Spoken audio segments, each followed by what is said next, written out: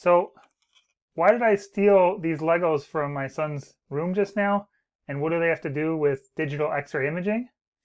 Hey guys, I'm Brian Nett from howradiologyworks.com. We have bite-sized content for those in the radiology field, especially if you're a technologist. Today we're going to be talking about X-ray detectors, especially digital X-ray detectors, and just the basic definitions on a digital X-ray detector. So here's our sophisticated model of a digital X-ray detector. And don't worry about the fact that I got different color Legos here. They're all the same, but at a high level, what we're trying to show you is that on a digital X-ray detector, there's a repeating pattern, and there's different parts within each what's called a detector element or a DEL. So instead of calling it a pixel, because pixels are picture elements, we call them DELs when they're detector elements. So within each DEL, there is an active area. So you can think about this red area here as being an active area. And then you can see there's some inactive area where we have essentially electronics, connections, and so on. So the X-rays as they come in, the X-rays that hit this active area, they will be detected. And the X-rays that hit this inactive area, they will not be detected. So in general, we'd like that active area to be high. And we quantify that active area by talking about what we call the fill fraction. So the fill fraction is basically what percent is active here out of each detector element.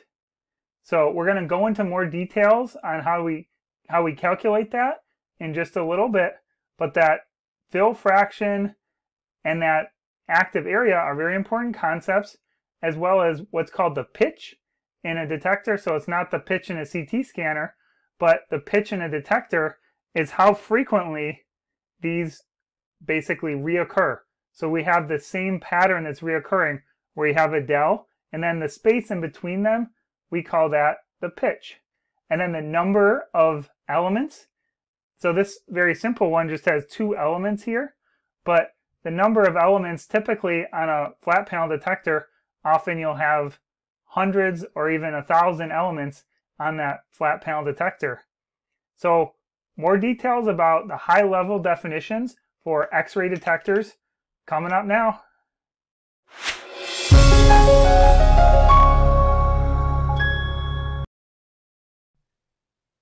So in general, the digital X-ray images are taken with X-ray elements.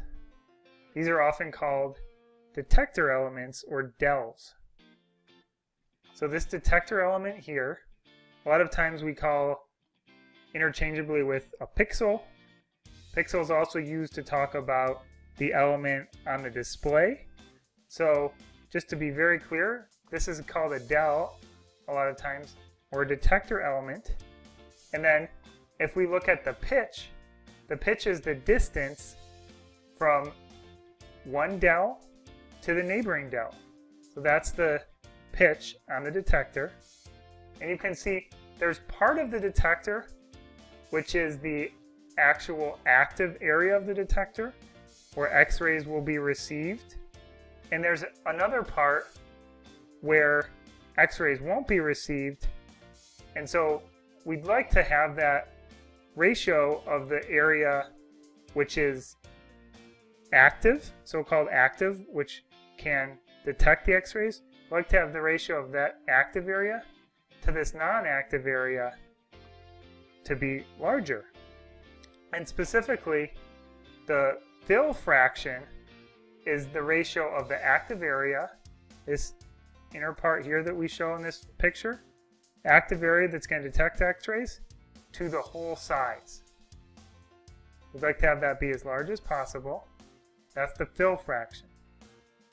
And then the matrix size is the number, and it's usually a 2-dimensional number for these detectors, a number of detector elements in one dimension times the number in another dimension. So for instance, 1024 by 1024 would be a possible number of matrix size for how many DELs you have. And finally, the sampling frequency on the detector, the limited frequency, the highest that you could do on the detector, is actually just 1 over the pitch. So this pitch will be in a distance unit, like millimeters, and then the sampling frequency will be in 1 over that distance units. So we'll just go through a couple sample problems related to these definitions, just so that they're all clear. So for instance, in sampling frequency, we just defined what the sampling frequency was, and if we say if our detector is 50 centimeters by 50 centimeters, so a pretty large detector, and the matrix size is 1000 by 1000. So what is the sampling frequency? So if you remember, sampling frequency is just 1 over that pixel pitch, so we have to figure out what that pixel pitch is.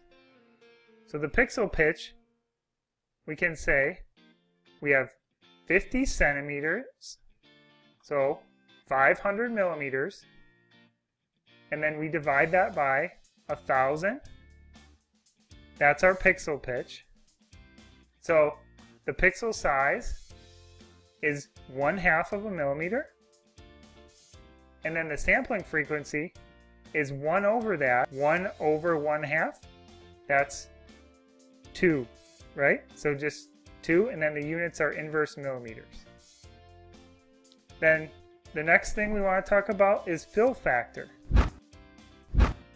So imagine if your fill factor was in each direction, you had a 1 millimeter by 1 millimeter area of a detector element, and then you had 1/2 millimeter by 1/2 millimeter of an active area. So what's that fill factor? So if we say the pixel area, we need to calculate the pixel area and the active area, and then we use their ratio to figure out the fill factor. So the pixel area is 1 millimeter by 1 millimeter, and then the active area is 0.5 millimeters by 0.5 millimeters. So if we take that active area is 0.25 millimeters squared, and for the pixel, 1 millimeter squared.